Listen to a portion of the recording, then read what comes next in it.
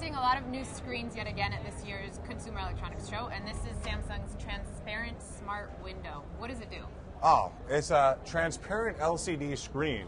So what it allows us to do is, it's a regular window right now. I can see the outside world, but in addition, it's your computer screen, and it is a touch screen, so that I can access my travel recipes. I can access TV programs, music, even some of my pictures if I wanted to use this as a digital photo frame. But at any given point in time, I can always go home and look at the outside world. This could be, overlooking a warehouse where you have to keep an eye on inventory, or it could be looking outside. There are many applications where you may need to be looking up and at your computer screen at the same time, and this is a technology that's going to allow for that to happen.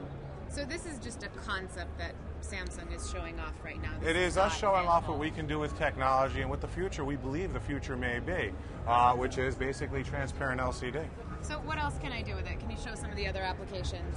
Sure, absolutely. If we go over to media, you got TV. We can also do digital still pictures, so this could be maybe a digital photo frame. Or, if you're doing work and you work with photos, maybe you want to work over here so you can keep an eye, again, on the outside world while looking at pictures. You can listen to music.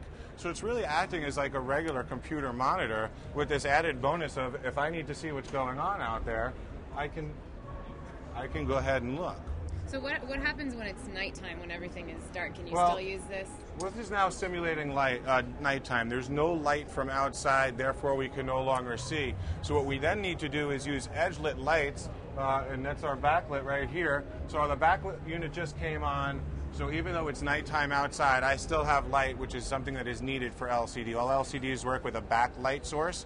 We can either use the sunlight, or at night, we can use our backlight. I'm going to switch it back to day, and this is what it would look like.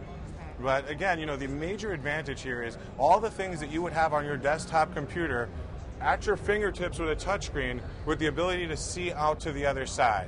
So this is cool, but do you think people really want to tweet from their window? I mean, is this the future of screen technology? I don't know necessarily this is the future of your living room TV, but there are going to be applications for this, maybe some business applications more so than a home application.